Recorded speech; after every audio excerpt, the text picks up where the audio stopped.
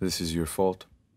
You either made a mistake, or you did this on purpose? Believe me, King of Shadows, it was just a mistake. Didn't you tell me to look for somebody in Athenian clothes?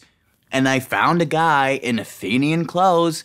Just because it's my mistake doesn't mean I can't enjoy it. Come on, this stuff is priceless. The two guys just headed into the woods looking for a place to fight.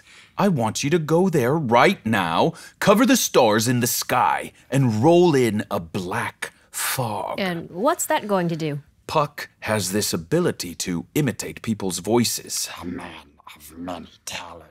So he can make these two guys even more angry with each other by imitating their voices and leading them on a wild goose chase without ever having them fight. They'll get so exhausted that they'll pass out, and then Puck can put this antidote in Lysander's eyes. And that means he'll love Hermia again. Exactly. And this business in the woods will seem like a dream. A Midsummer Night's Dream. That's right. What a nice way to put it. A Midsummer Night's Dream. A fruitless vision. And then they'll go back to Athens as the lovers they should be. If I could just ask you one question. When you say a fruitless vision, what do you mean by fruitless? It bears no fruit, so, it doesn't really add up to anything. He may have enjoyed it, but it didn't do anything for them. They can just leave it behind them now. Got it. And while you're leading those young men around the forest, I'll go to my queen and ask for her Indian boy. Right. I almost forgot about that.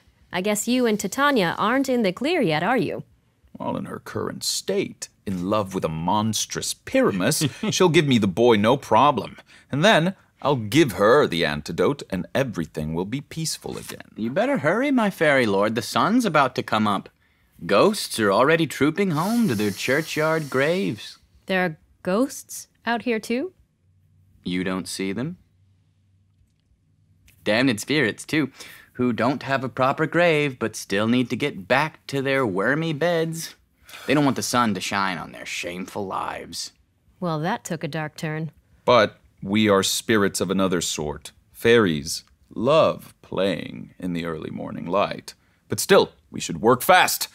Let's get this done before the day starts. So, just to make sure our audience is keeping up, you, Oberon, are going to get the Indian boy from Titania and then give her the antidote to the love potion, and Puck is going to give Lysander the antidote so that he falls back in love with Hermia. Right, though he needs to wear them out first, so they fall asleep. Up and down, up and down. I will lead them up and down.